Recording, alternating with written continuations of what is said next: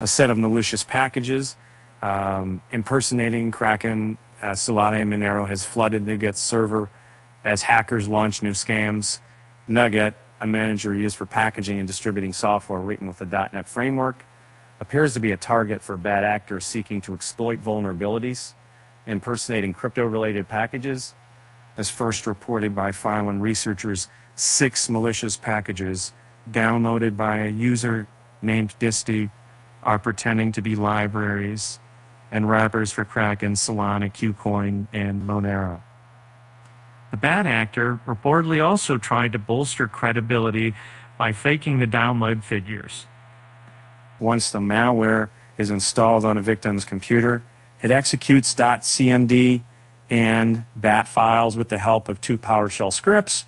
Eventually, the scripts download an external file, and you can try to stay unnoticed by not producing visible output or errors.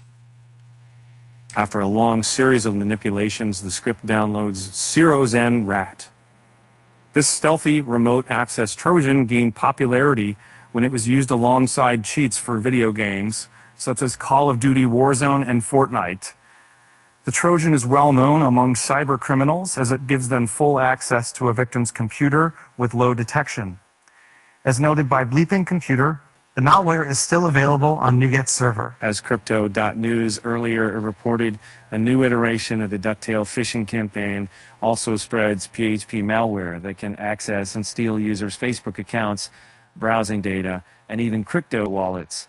The attackers are said to employ social engineering techniques and seek targets through LinkedIn, the professional networking website. And the malware is being distributed as an archive, including images, videos, and documents. Once the file has been downloaded and opened, browser cookies read and transmitted to the cookie identifying agreement